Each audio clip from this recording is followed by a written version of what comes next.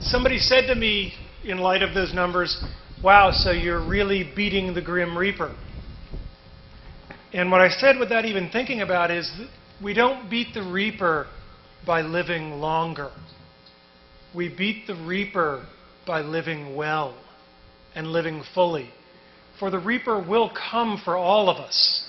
The question is, what do we do between the time we're born and the time he shows up?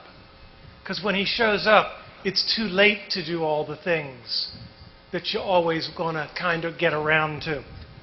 So I think the only advice I can give you on how to live your life well is, first off, remember, it's a cliche, but I love cliches.